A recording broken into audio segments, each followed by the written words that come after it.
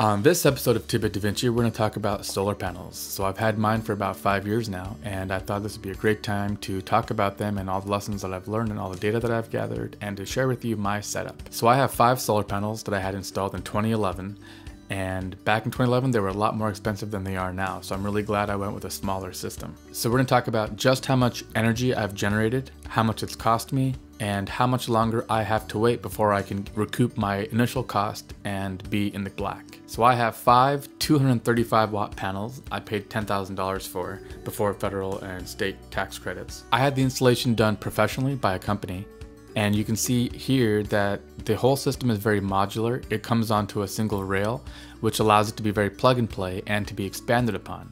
So I went with 5 panels because I figured in the future if I wanted to add more, I could do it when I had the time and the money. So here is how the wires run down to my electrical panel, and you can see all the placards are displayed, the permitting is all done, and I am fully licensed and allowed to do this with my utility company, who now allows me to net meter and to be able to feed the grid back at times when I'm not using it. So the main takeaway to remember is that even if the solar panel company recommends you install a bigger system of 15 or 20 or 30 panels, that you can always install less. Remember that these systems are very modular and you can always add to them. You can wait and hedge your bet against the dropping cost of solar into the future. And whether you're trying to save money or the environment, solar is a really good investment, and I'm going to get into why.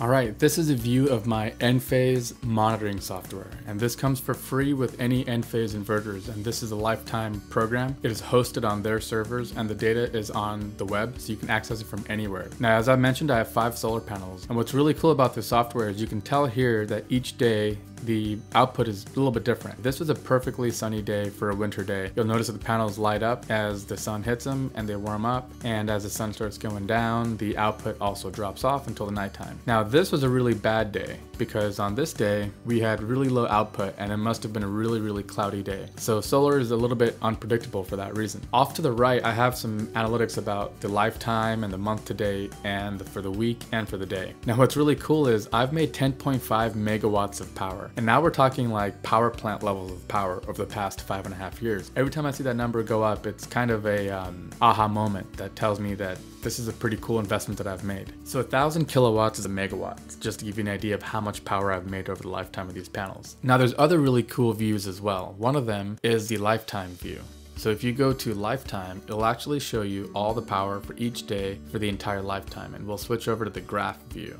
So here you see I got them installed, looks like July 2011, and in the summertime the power's output is much higher, and you'll see that drop off, and this is the seasonal drop off. This will be the fall, and then the winter, and then spring, and then back to summer, and this is what happens. And you'll see these little spikes like this one down here where even on a summer day I had really low output, and that means that there was a really cloudy day for that day. So your area, your region is going to kind of vary, but these guys will tell you what you can expect based on where you live. So it looks like in the winter time I'll average around 4 kilowatts or so, in the summertime between 7 and 8. So if you take an average of the two and we call it about 5.5 kilowatts a day, that'll give you a rough idea of what these 5 panels can create. Alright, now let's take a look at our electric bills from the electric company. So I have a side-by-side comparison of January from this year and last year. But one thing I noticed is that they changed the way they bill me. So you see all these different elements that go into your bill. You've got your generation costs and transmission and distribution, and they charge you for all of it. But to make it simpler, if you add it all up, they'll charge you in different tiers. So tier 1 usage, that 374 kilowatts or less, is billed at 19 cents. And any power you use above that is charged at 39 cents, which is more than double. And you'll notice that is different from how it used to be, because last year they actually had 3 tiers. In tier 1, they charge you 17 cents, which is less than it used to be. They had the second tier, which was 19 cents, very similar. But the two combined were 421 kilowatts, which meant that only the 422nd kilowatt would be charged at that high tier 3 rate. But now the 375th kilowatt will be charged at that rate. So they're going to get their money. And if you think your electric bill is high now, the bill is only going to get higher and higher. So because your electric utility company is a monopoly, meaning you can't change it and pick another company if you wanted to, the government regulates how much they can increase your rate. And that increase is usually around 8%. And what I did is I did the math and I compared my bills over the years. And I found that they tend to go up about 8% every year, just the maximum that they can. It doesn't mean that they're greedy.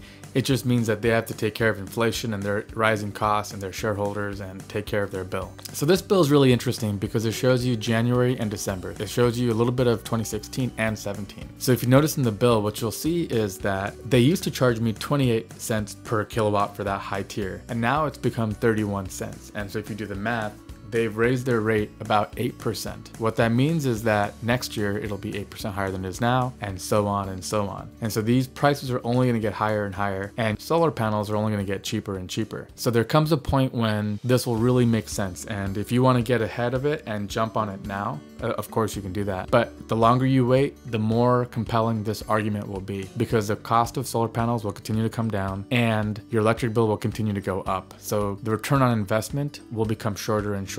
And so what I did is I looked at a bill here for January, and I noticed that my solar panels created about 100 kilowatts. So what that means is that if I didn't have solar panels, that would have put me into tier 2, and it would have cost me 39 cents per kilowatt times 100, so about $40 extra. So for January of that month, my solar panel saved me $40. Now in more extreme months like August, for example, in the summertime when I'm running air conditioning potentially, the solar panels were making 200 kilowatts, and again, doing the same math, now we're saving about $78. Your rate of savings will vary as a function of time based on how much power your solar panels are creating and how much you're using. But what I found is a good average was about $65 over the whole entire year. So if you do the math times 12, that is $780. So I had mentioned that my solar panels cost $10,000 back in 2011. Now I got a $3,600 tax credit from the government, from the federal and state, which meant that the true cost was about $6,400. Now if I divide that by $780, I get a return on investment of 8 years. So I'm 6 years in, so that means that in 2 more years, I'll have paid for the solar panels. After that, the next 20 or 30 years is pure profit. So now I have 235 kilowatt panels, and I have 5 of them, which is about 1,100 kilowatt hour total. But today you can get 305 watt panels and you can get 10 of them for the same price, which is about 3 times as much production as I have. So if you divide 8.2 years by 3, well now you're looking at 2.7 years to return on your investment. So if I had waited 5 more years, I could have gotten almost triple the system for the same price. I really hope this was informative for you and enlightening. I hope my data shows you the seasonal trends and what you can expect, and also how good or bad, depending on how you look at it, the investment of solar panels is. Remember that solar panels aren't an investment in terms of resale, because again, the technology is increasing so quickly that your solar panels will continue to be worth less and less. If you're looking to sell your house, don't get solar panels because you're not going to recoup that cost. But if you're going to live in your house long term, then it can really start to save you money. So they're an investment in terms of production and usage, not in terms of resale. For 5 years, I've never had to do anything. It's cost me $0 to maintain. The only pain in the butt is that you have to get up on the roof and clean them every so often. You'll increase your output by about 4% if you keep those panels clean and dust free. Now I'd recommend cleaning them every couple of months, or at least 2 or 3 times a year, depending on how hard that is for you to get up on your roof. But that's about it, guys. If you want to see more information like this, or if you're more curious about solar panels, like us, subscribe, give us a thumbs up. Solar panels are something I get asked about by all of my family, my coworkers, my friends, my colleagues. And so this is information that I wanted to put together to share with our entire 2-bit community. And if you guys have any questions, don't be shy, reach out to us. Thank you guys so much for watching, and we'll catch you guys next time.